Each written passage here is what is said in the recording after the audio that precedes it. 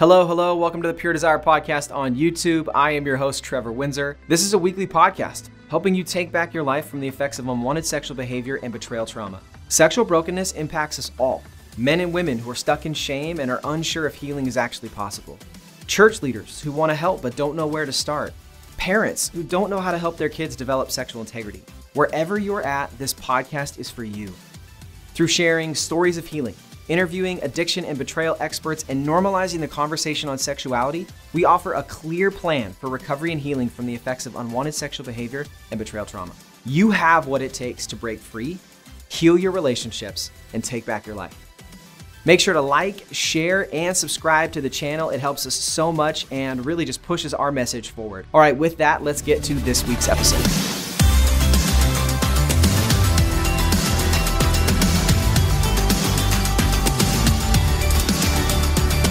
Heather, welcome back. Thanks for being with us again. Thank you for having me back.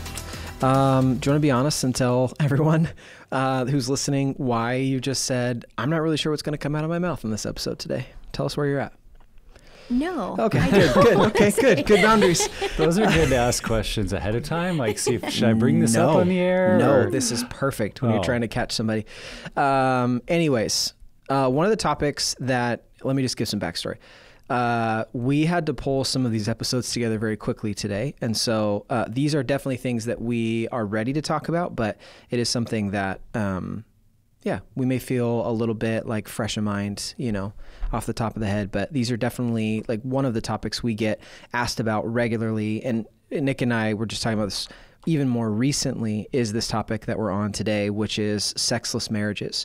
And this can be sexless marriages that are like after discovery, during and or after disclosure, but then also just after the recovery has been going on and the healing has been going on. What does it look like to manage relationships, marriages that sex isn't a frequent or even, I don't know what a better word would be, not necessarily frequent, but isn't really something that's present in the relationship.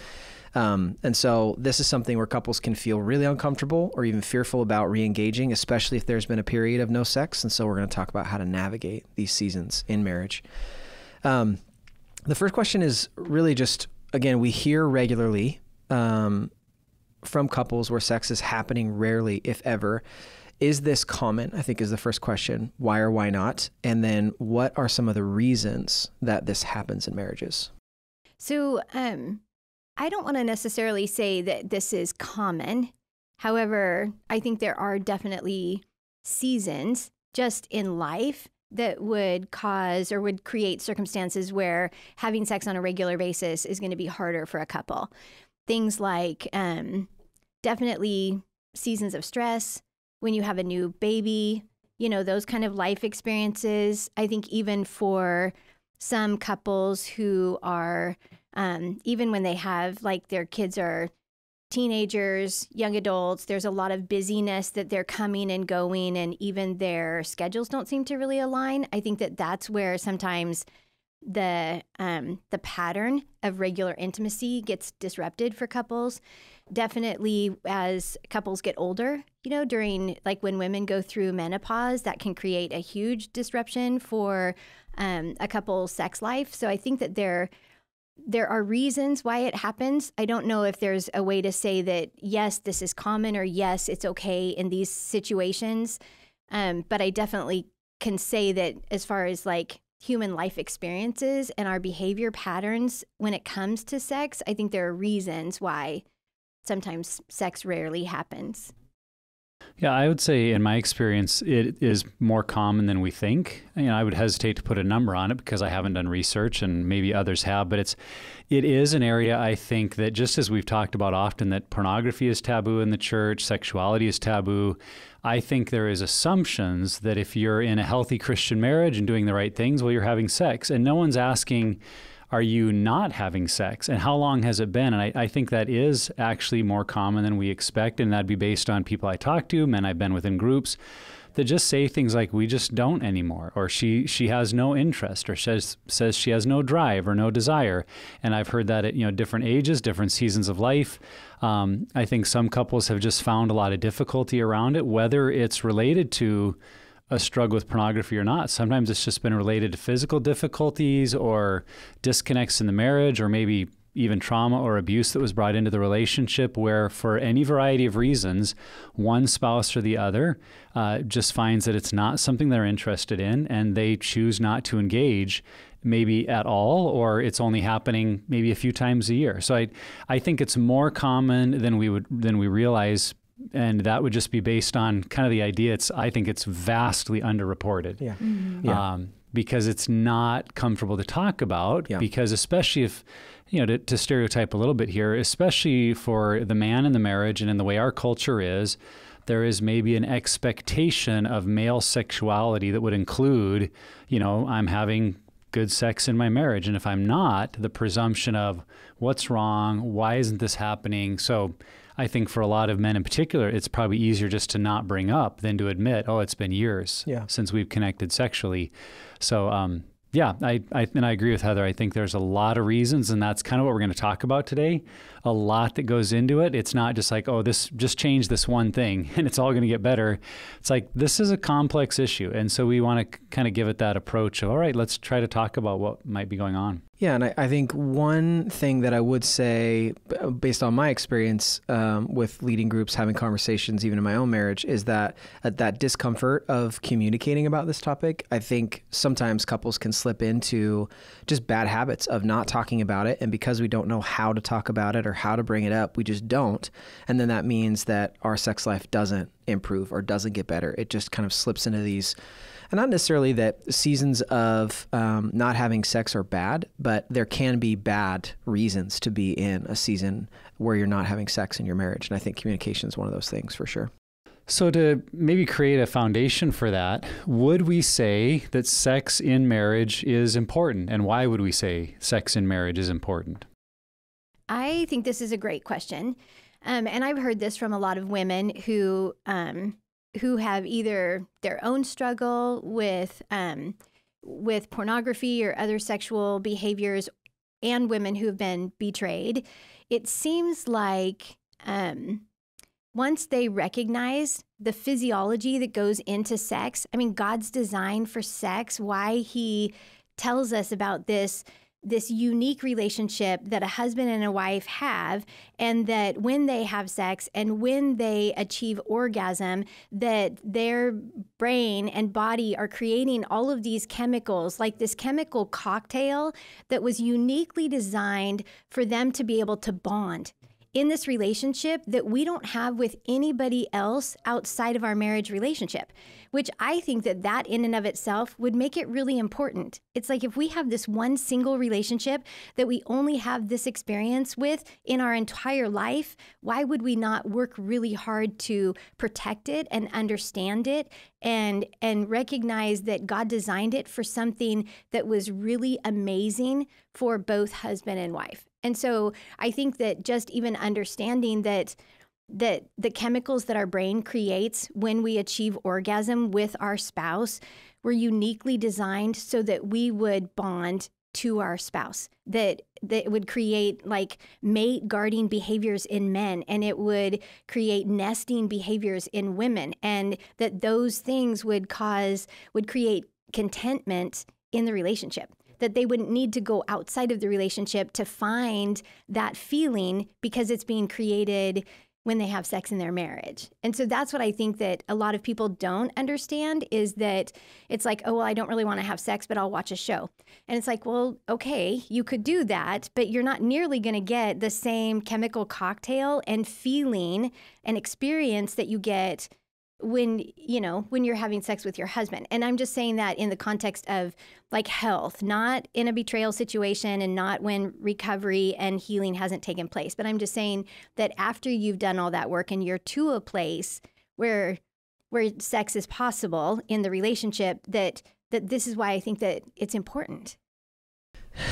Something that I've been thinking about too, and I've talked to my wife about this, that during sex, it often, especially with today in the distracted world that we live in, even in the season of life that we have with 2 kids, sometimes sex feels like the only time I have all of my wife's attention. And I know that your brain can be thinking about other things and in other places, but it's something where there is an aspect of it where you have to be very present. And I think that that's very beneficial for relationships. And with this question too, I think back to like Genesis, where like they were both naked and unashamed, that there's this like, here's me in all of my makeup and all of my, I don't mean makeup like actual makeup. I mean like how my body's made up. It still doesn't sound right. You know what I mean? But this idea of vulnerability and transparency and like I don't have anything between me and you. And I think that that too goes a long way in marriages and feeling close and intimate with your spouse. Well, and when we say that we believe sex is important in marriage, I think we have to be careful to clarify what we mean by sex, because I think that's actually the problem that has been created in marriage is sex has essentially become a one-sided fulfillment of my needs, and you're here to meet my needs. Yeah. And in that scenario, it's easy, or at least easier, to see why maybe one spouse would conclude, I'm not in for that anymore. You know, it's just, you know, giving you this high. It doesn't feel good for me. My needs aren't being met or even considered.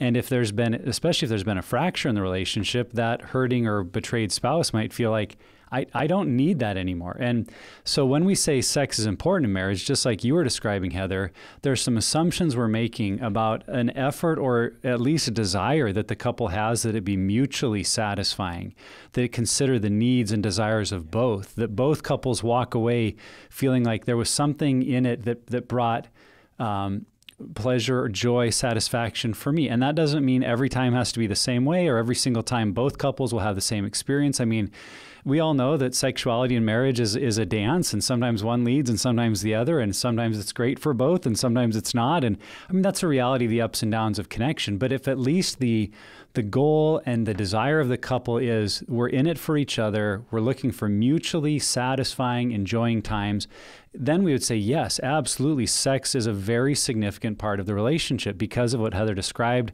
about the physiology of our body and our brains and the connection hormones and the exclusivity of that moment and just all the things that God designed it to be at the stages of marriage, then yes. But that may be part of the underlying issue here with some sexless marriages is what a person is defining as sex is really getting my needs met, and it's the other person's job to.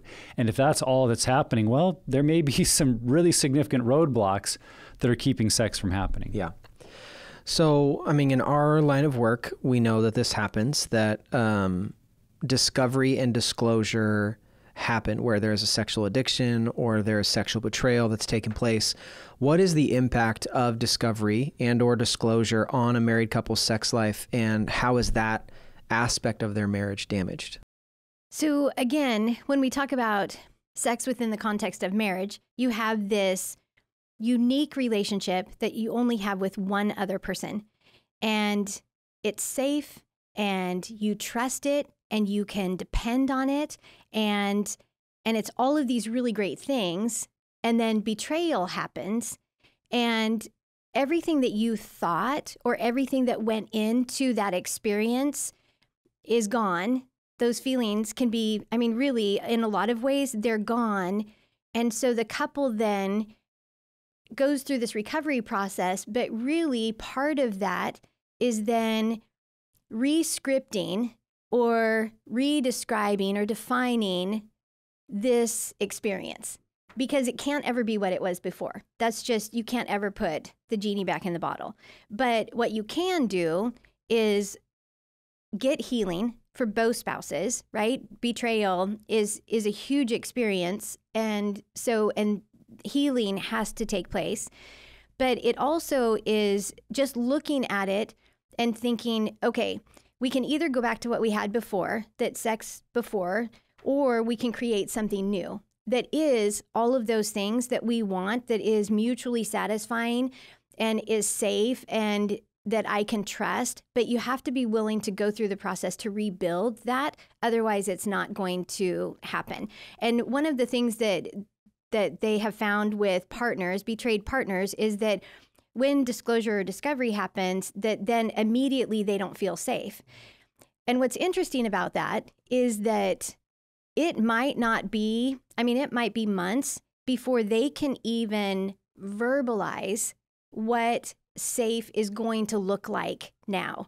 You know what I mean? Because you've ripped away all of these things that they thought were true, And so then even in their own mind, they're having to redefine what all of these things mean and recreate a situation that makes those things even possible, if that makes sense. And so I think that when betrayal happens, it really does disrupt all of the things that a couple seem to share together. And in the process of rebuilding that, I think what happens first is this emotional connection that in a lot of times, sex is even taken off the table because it's beneficial for both partners or both spouses. But then also just like redefining what it means. What does it look like for me to feel safe? What does that even mean that the room has to look like? You know what I mean? There's a lot that goes into this process. And I think that it is one of the most traumatizing experiences is betrayal by somebody you trusted, and so the exact path of what that looks like for each couple is going to be totally different. But I think the most important thing is to recognize that it is possible that even after betrayal, that you could have a really thriving sexual relationship, but it's going to take time to get there. And it's going to really take more of a strategic look at not only navigating the relationship, but also deciding what is this going to look like for us going forward? Because in a lot of ways, you kind of wipe the slate clean and you get to decide. You know what I mean? You get to recreate something that could be so much more beneficial and pleasurable and rewarding to you as a couple going forward. But it's going to take that work. Yeah. I think it's good to emphasize that in discovery, in a process of disclosure, every couple is different and unique, and some couples may be able to re-engage quite quickly on a physical level, while others it might be much, much longer. And one is not right and one wrong. It's just unique to that couple, to their story, to their family of origin issues, to things already present in the marriage prior to the discovery. I mean, for a lot of couples, the discovery is just kind of the unveiling of a lot of unhealth that was already in the relationship. And so maybe their sexual connection was already strained, and then discovery happens. And for the discovering spouse, it's like, well, this is why. This is part of why things have been so hard between us. And now their interest in re-engaging is going to be probably much more delayed than a couple that's maybe had some level of health, and then the discovery happens in a way that's being handled well, and there's good group engagement and signs of hope and recovery. Like that couple might re-engage much, much sooner. So I think we do want to release any couple from are we doing it right? It is what you said, Heather. If to them it feels right, and to both spouses they feel safe, they feel comfortable, they feel ready, then the timing is kind of immaterial at that point. But it does occur to me that that's a big part of why we rewrote Betrayal and Beyond, because we have seen and research has shown how significant safety is for that betrayed or wounded spouse who is saying, am I safe? And it's not appropriate for them to be trying to re-engage physically if they've not been able to answer that question for themselves and to allow their brain and their body to come back to a place of engaging in that activity in a way that feels right and comfortable and safe to them. So everyone is different, but that is a season of life where we've seen it would be appropriate for there to be a time where there isn't sex. Yeah. And we really want to reject what maybe some even well-intentioned churches or pastors have taught of like, well, you just need to go home and have more sex and fix this because that's why he's straying or she is straying. And it's like, that actually might be contributing to the unhealth. And so there are some expectations around this could be a really good season to hit pause. And if you have questions about what's right for your marriage, for your situation, I mean, that's why Christian certified sex addiction counselors exist. That's why Pure Desire does what we do, because we know how messy this can be. We know how difficult it can be to navigate. And if you're stuck wondering what's right for us, it's really a perfect time or season to reach out to someone that does have expertise in this area. I think it's important to bring up that if you're in this situation right now where you've discovery or disclosures just happened, or you're in this season after that, to not compare yourself. I mean, you brought it up, Nick. Like, this isn't we're not doing what this couple's doing, or we're not quite where that couple is. I'll just say this, you have no idea where each couple is at. Like, there are people who, I mean, and we see this all the time, where like someone has this huge addiction or a divorce happens out of nowhere is what it seems like. But it's like, no, there was a lot of dysfunction for a while. And so just be really careful that we're not comparing, because what's healthy for your relationship is what's healthy for your relationship. And I think one of the easiest ways to, I would say, get in the way or create hurdles for the healing and restoration of your relationship is to project the comparison of other relationships or what you perceive to be what other relationships are like onto your own. Well, and if you're in group with a person, you may know, because you just said you have no idea. Well, you might have a really good idea what's happening. And I think that's a real thing. I've seen like group envy when you're with a person in group and you just feel like we're both kind of doing the same work, but in their marriage, their wife is just totally supportive and grateful for what they're doing. And my wife is like cold and ignoring me. And there can be the comparison even of our situations seem similar. Our effort level seems similar, but our marriages are very different. And that's where we have to be careful. We're in, and I've told guys this in group, you have to live your own story. You don't get to live in someone else's. And maybe you don't like certain parts of your story, but that's the only story you get to live in. And the more you get busy trying to ask God, why isn't my story like theirs? You're removing yourself from your own narrative. So it's an encouragement parts of it you may not like, but I also believe God is in that and he's at work and you can trust him. And so live in your story, even if it means maybe you're not comparing well to someone that you kind of do know their story and it's like, this isn't fair. Well, God knows that too. And he'll work, I think, in the uniqueness of your situation. Absolutely. So, Heather, what if someone is in a marriage, and this is, again, kind of assuming that there is an awareness of we want to work towards mutual satisfaction, enjoyment in sexuality, but they are able to acknowledge, I'm the spouse that really has no interest in sex anymore, or it's really happening very, very infrequently, only once in a while when they want to. What might we say to someone who's in that position in the marriage that just isn't interested anymore? What encouragement would you offer? What steps might they consider? Mm-hmm.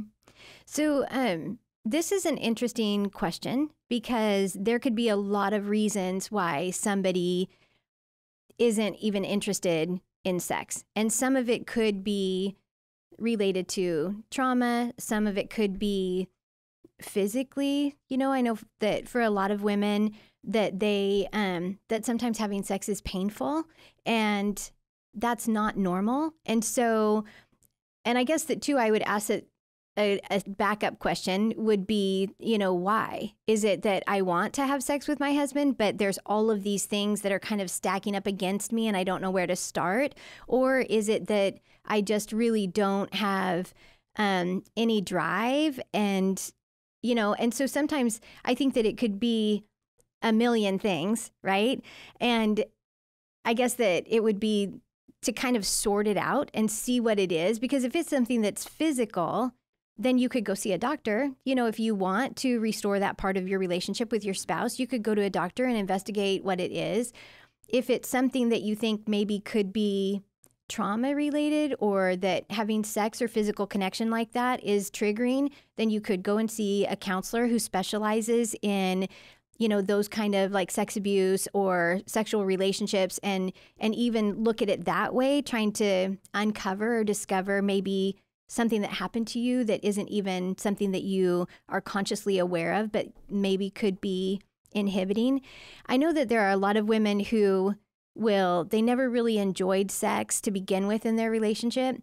And then they go through menopause and then they're like, oh, great. Now I don't even have to. Yeah. You know what I mean? And that to me I think is frequent, is something that happens commonly, but then it's a little bit sad to me why somebody wasn't even having good sex, and that it really comes back to that whole communication thing that we were talking about, that women, like at women's conferences, we always, do this huge thing on sex and we tell women about their bodies and these are your erogenous zones and these are, this is how you can, have great sex. And then women will come up and say, can you tell me those again? I want to write those down. Can you, because I think sometimes for women, they don't even know. You know what I mean? They weren't raised in an environment where they even knew what they liked or didn't like and then or were given permission to feel those things. Exactly. Right. And then they get in a marriage relationship and it's like, okay, well, this is more of the same. And so this isn't fun. And I don't know how to communicate this. And I'm just going to make my grocery list in my head while we're having sex until it's over. And then, you know what I mean? And so I think that there are a million reasons why somebody could behave the way that they behave. I guess my bigger point would be if it's something that you want, if it's something that you want to be part of your relationship, then I would invest in that. I remember one time being at a conference and a woman, she came up to me in between. I was at the book table and she just started telling me her story. And she had been widowed and then she had been married and divorced. And she was telling me that she's pretty much gotten to a point where she doesn't really even need a relationship with a man and she's not pursuing it. And she's telling me all the reasons why. And then her eyes are starting to water up and she's now tearing up. And that is distress. You know what I mean? That is not somebody who is even believing the words that are coming out of her mouth. That is somebody who is saying, trying to convince themselves even. Right, that I don't need this in my relationship. And yet physiologically, you're showing me something that reveals more truth about your heart than the words you're saying. And so I guess that I would take that kind of approach, is that if this is something that even if sex in your relationship is distressing, but you want to figure it out. Yeah. You know what I mean? There are a lot of people out there professionals who can help explore this with you so that you don't have to live forever this way if you want to. I don't know if that really even explains the question. Women making grocery lists in their head, like, have you heard that from someone? Or that's a very oddly specific comment. It is oddly specific, and we're moving on. Okay, so I think, oh, jeez.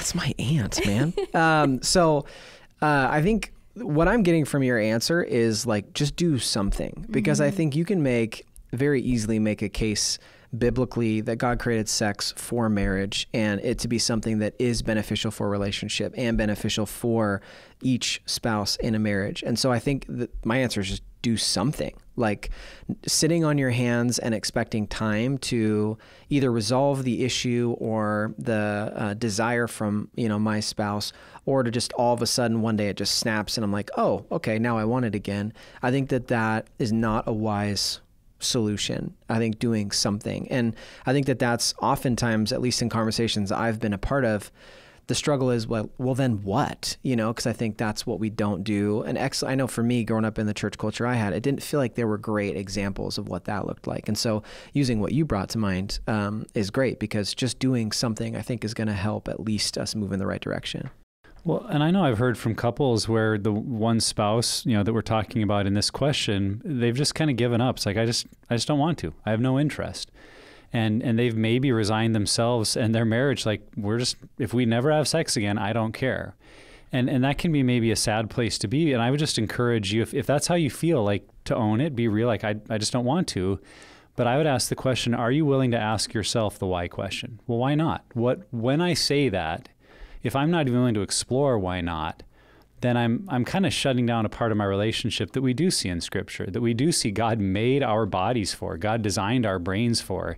And so to at least be willing to say, well, why not? And maybe as you unpack that in your journal, with a friend, with a therapist, with someone you trust, you find out some answers that, well, I just have a lot of fear around it. Okay, address that fear. Or it's been painful, or it's never felt good. I've never felt like my needs were considered in the marriage bed with my spouse. And if you arrive at some of that why, and you're willing to, I think that would be a really important next step to communicate to your spouse.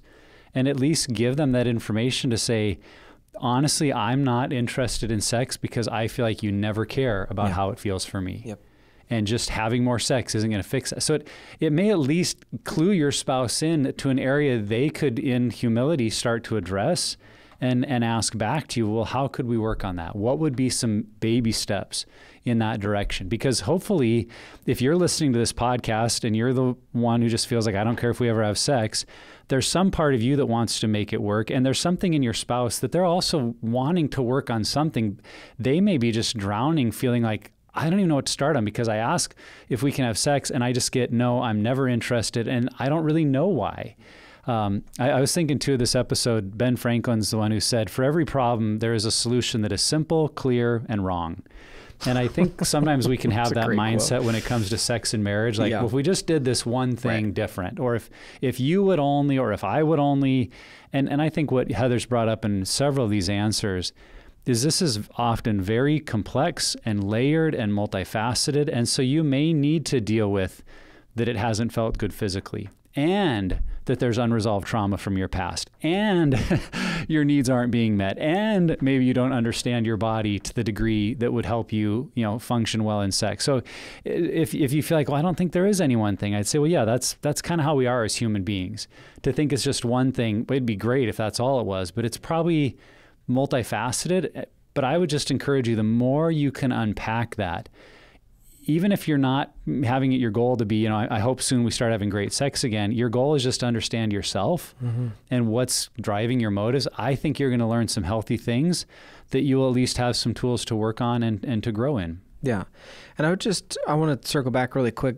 With all of this is never going to ask you to do things that make you feel unsafe. Like, we're not asking you to open yourself up to those things, but there is going to be a risk in re-engaging. And so I think finding that balance between, is this risky and uncomfortable versus is this safe or unsafe, finding that balance, because you do need to do what keeps you safe and feeling safe if you want to re-engage in this. Okay, so let's look at the other side.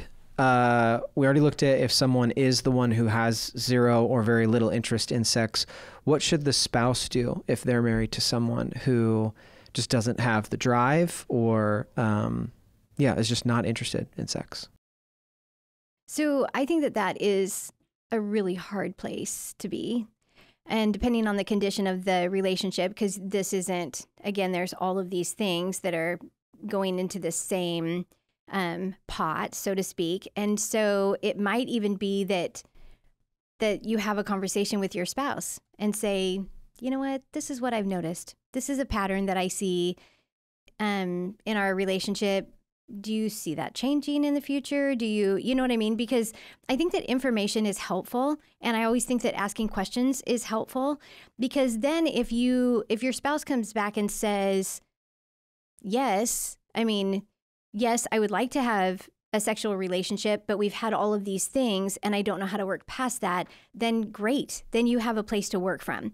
If your spouse comes back and says, no, I'm really not interested in that anymore, I would be fine if we never have sex, I still think that's helpful information. But then you have some decisions to make, that what does that look like for you being in a relationship with somebody who has made it clear that they never intend to have sex with you again. And so what are you going to do?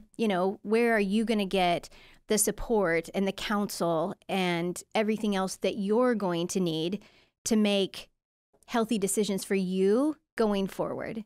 Does that make sense? Yeah. Because I know it's really hard when you can't say, okay, here it is, A, B, C, and you're good. Because it doesn't work that way.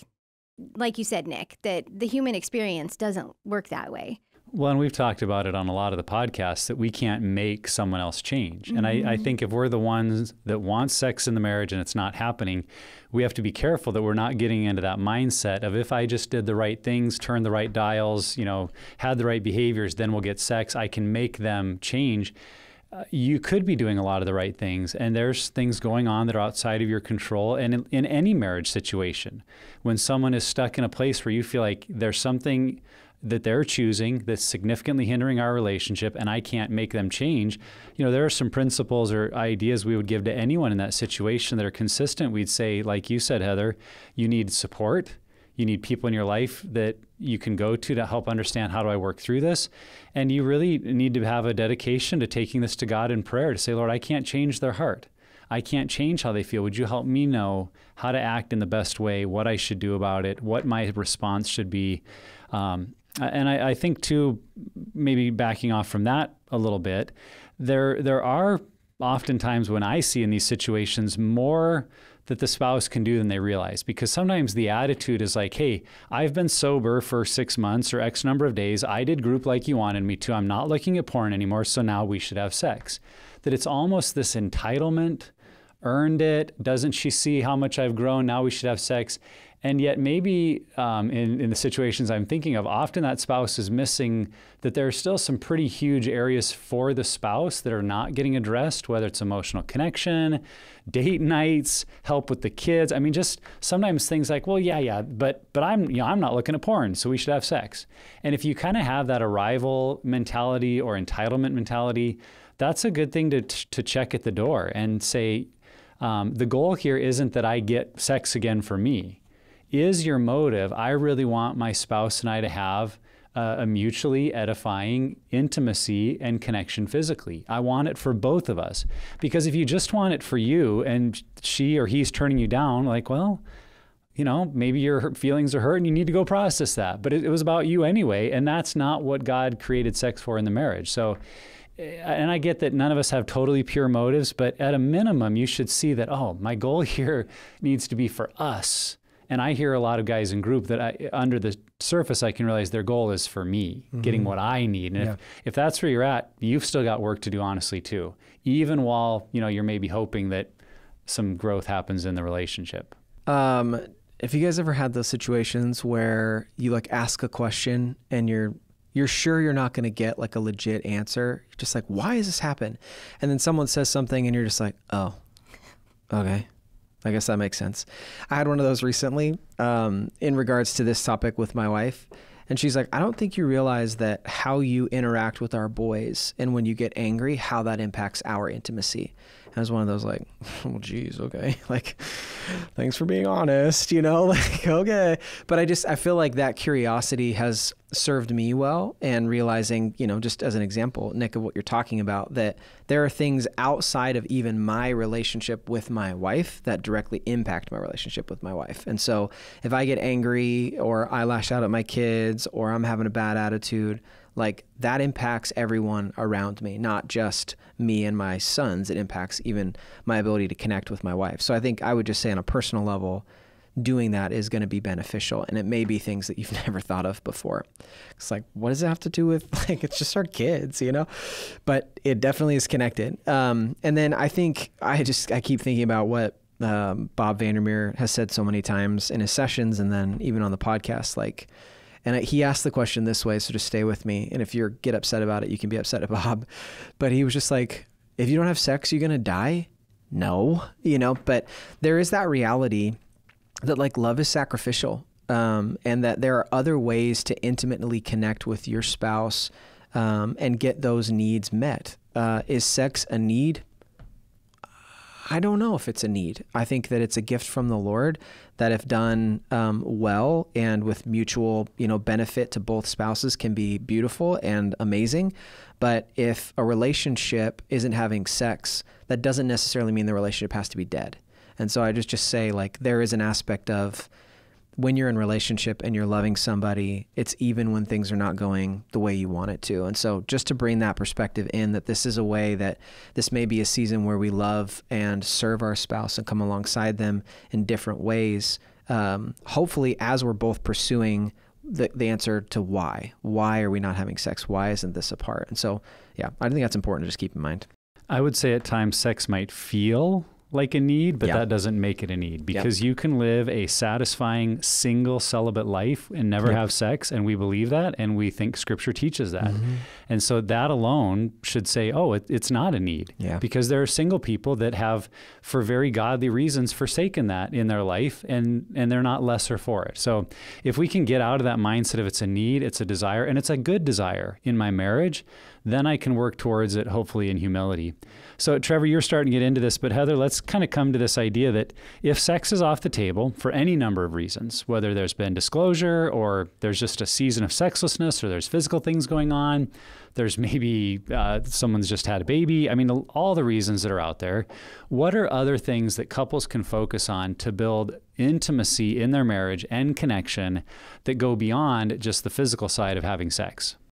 Yeah, so this is one of those things, too, that I think sometimes couples have to be a little bit creative. But we have said a lot, it's in our curriculum, we've said it on podcasts, that emotional intimacy has to precede physical intimacy. And I think that sometimes when there are seasons that for whatever reason couples are not engaging in sex, that it really gives them an opportunity, a great opportunity to build into their emotional, relational connection.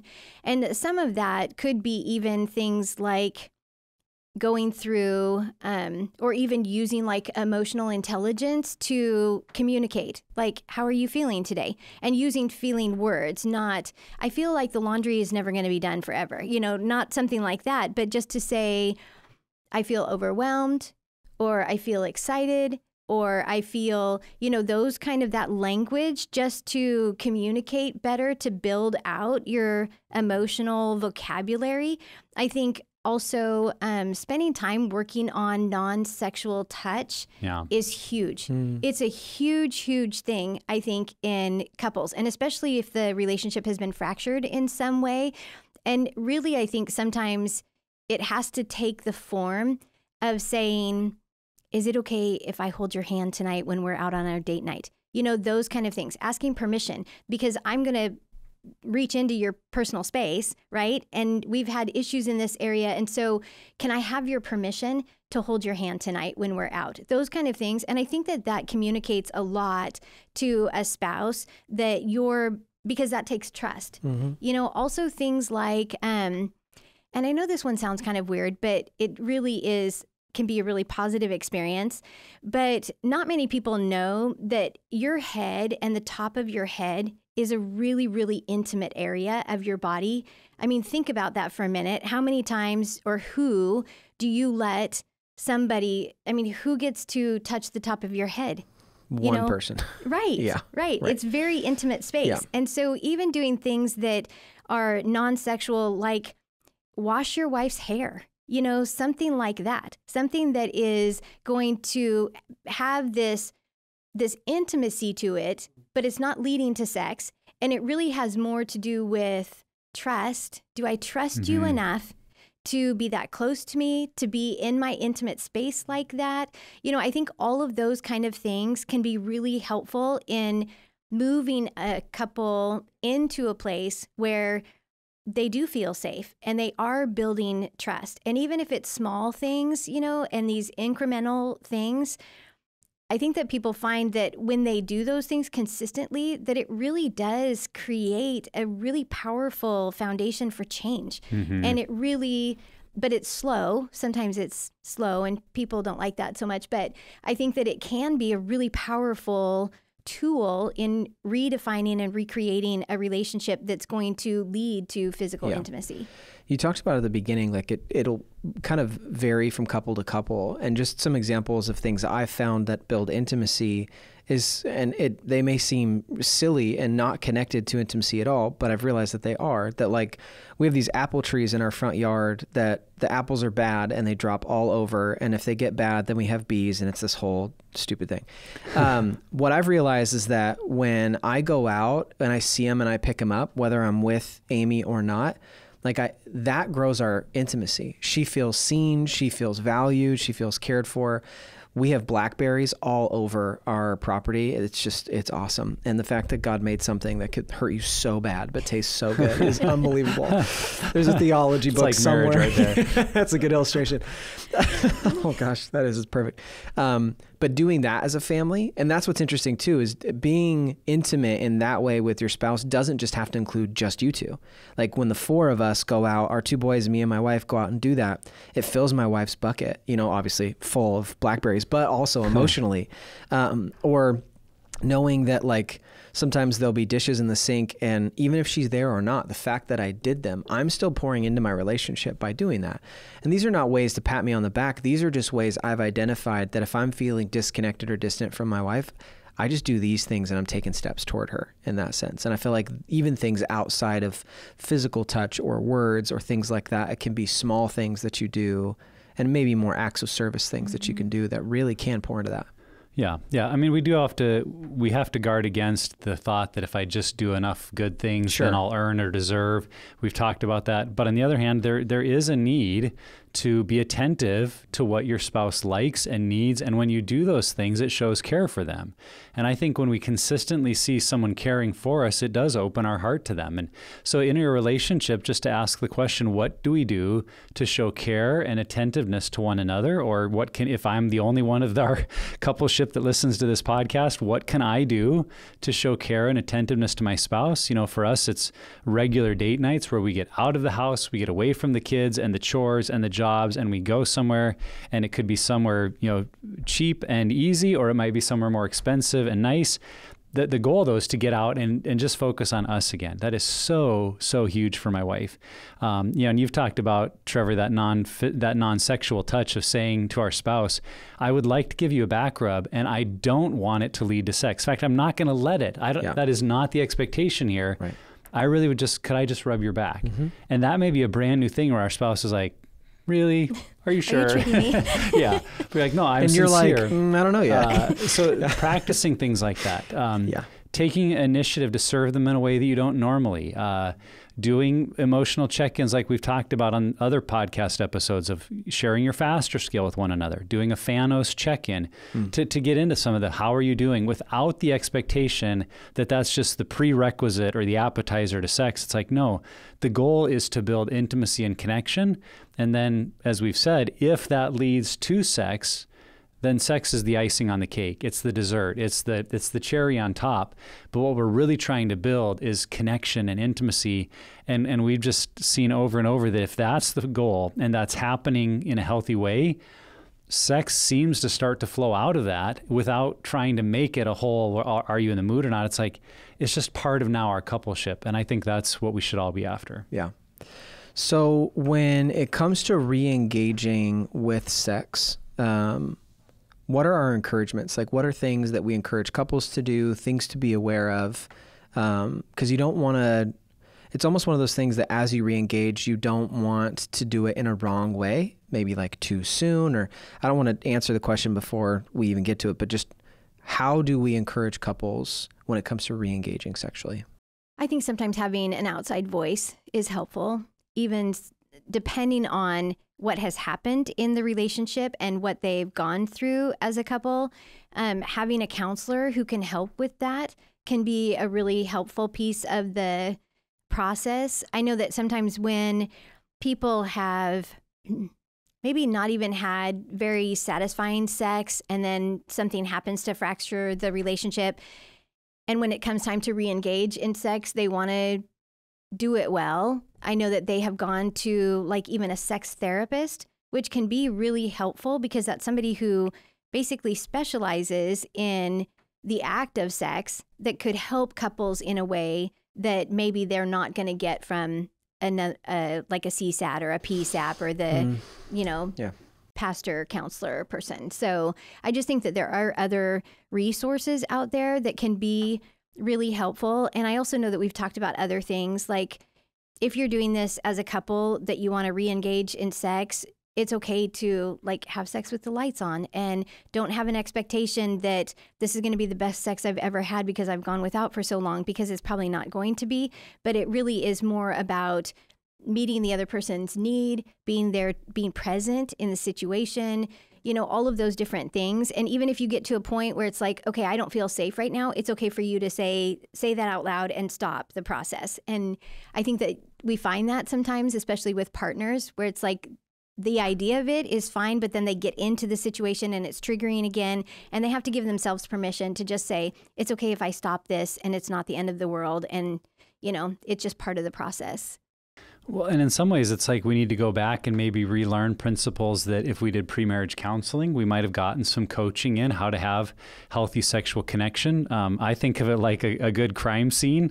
They're always looking for the person who has motive, means, and opportunity, right? That's Heather likes this because she's into all her crime shows. She freaking loves it. That you want to find that person, and all three have to be true. And in a positive sense, for good sexual connection, there needs to be motive, you know, desire, feelings from the spouse for it, a motive. There need to be means.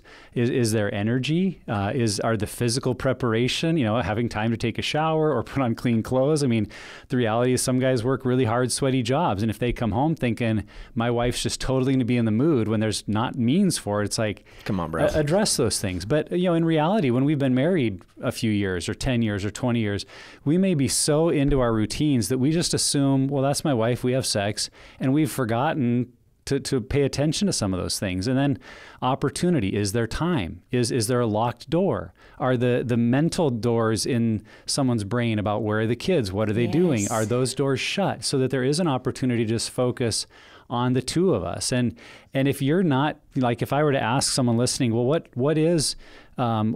puts your wife or your husband, what makes them feel like having sex? And if your answer is, well, I don't really know, well, you've got some homework to do, because you've just gotten into a mode of, well, we're married, so we should have sex. And if it's not happening, maybe it's because you're stuck in that mode, and you need to go backwards in time and relearn, like, what creates the right mood for us? What creates the right environment and opportunity? What gives us the right time? What does my wife want me to look or smell or feel like? You know, I mean, I can say for us, if I haven't shaved in a couple of days, the likelihood of physical connection is just not there. Which is just a shame, because I think you look good with a beard, Well, Nick. I've said that many times. It's just a but reality, Michelle- but it's a truth of our marriage and Yes, our connection. Like, yes. I know that's important. And so if I come in, you know, at the end of a long day and I've got a couple of days beard going, and I just expect my wife's going to be okay with that, then I'm not really paying attention to what she has communicated she likes, because she's gonna be like, don't kiss me. Like, what? I don't like that. And you know, and for her, it's like, and you know that. Yeah. So Yeah. why don't you do the things That's that right. you know I like? I mean, Yep. I think we've got to pay attention to that too. Yeah. So what I'm hearing is shower and shave. Sometimes it is the simple things, That's Trevor. the simple It thing. is. That is. I think communication, back to that again. And I think in that too, the thought of embrace the awkwardness. Like, if you haven't had sex in a while, it is going to be awkward. And even the communication about it will feel awkward. And that's okay. Like, because again, this is a relationship that should be the safest one in the world. And so you should be able to, like, laugh about things and feel awkward and weird, but know that I'm with someone that's okay to be that way with.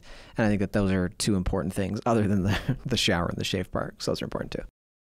So at what point, Heather, would you suggest that a couple look to outside help? That you would say, boy, here's some kind of pointers for when calling a therapist, meeting with a counselor, getting some input is really necessary? If they've gone through the healing process, like the recovery and healing process, and things are not improving on their own, then I would definitely consider some outside help. I know that, and we've talked about that, it's very common that when betrayal has happened in a relationship, that they'll take sex off the table for 90 days. I've also heard of situations where if one person can't seem to maintain sobriety, right, and there's continued relapse, then every time that they relapse, they add time to that timeline.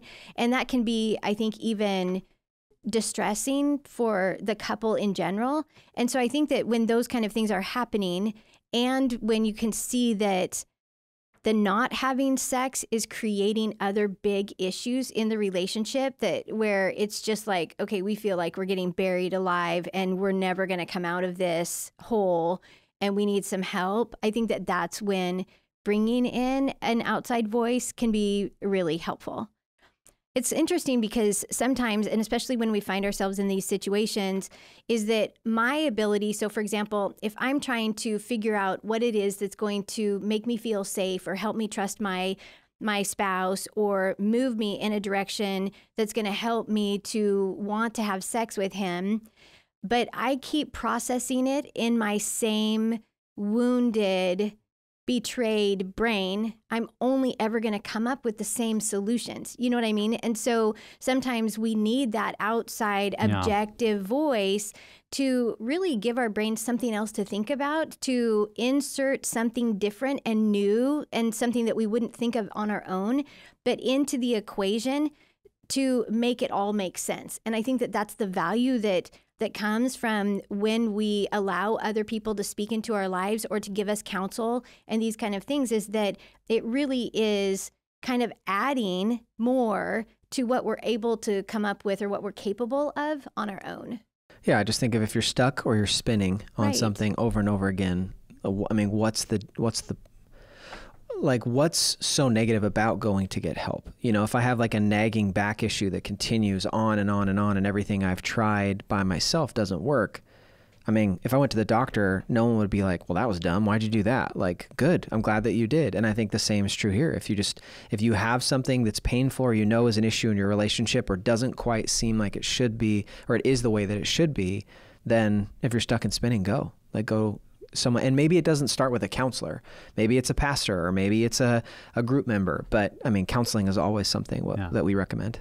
Yeah, I thought of two situations where I would say definitely pursue outside help. Number one is if you can't talk about it without fighting about it, like if you can't engage in this without one or both of you getting pretty amped pretty fast, it's like, okay, we need some outside input here, because we're, the stuck isn't just one of us stuck. Like our relationship is stuck in a pattern that it's so triggering. Someone's got to talk us through a different way of getting into this. The other scenario I thought of is that if the spouse who doesn't want to have sex wants outside help, you should do it.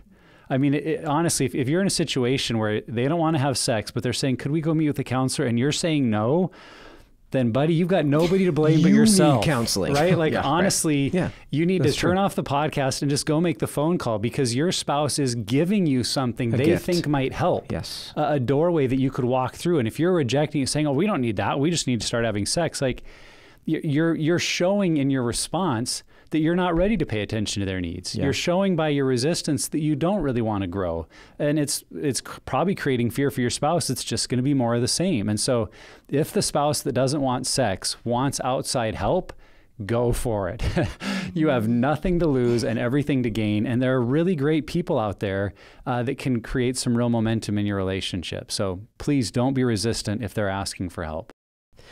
This is such and we know this is such a difficult season, because you can feel stuck. You're unsure of what to do, both spouses on either side, unsure of what it looks like to move forward. But we definitely hope our conversation today was helpful, just to maybe even kickstart some new thinking or some new conversations, because there are seasons where this is totally normal and it's okay to do that.